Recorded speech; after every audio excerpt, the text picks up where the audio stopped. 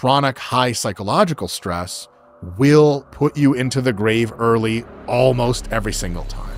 What is the role of stress in all its forms on longevity, lifespan, morbidity? Stress has what has been described, I say pretty accurately, as a hermetic association. Too little is not great. Too much, definitely not great. If you never have challenging times in your life, times where the best of you is required, times when you have to focus, times in which you struggle both mentally and physically, you're unlikely to have as high of a quality of life, and by a little bit as high of a duration of life, as if you have times of life that require you to get tired and beat up and stressed and overwhelmed. If you're so stressed all the time, or much of the time, that you're like lips just above water kind of stressed, you know, like the gasping for air in a pool that's almost your height, then that is overwhelming your body systems and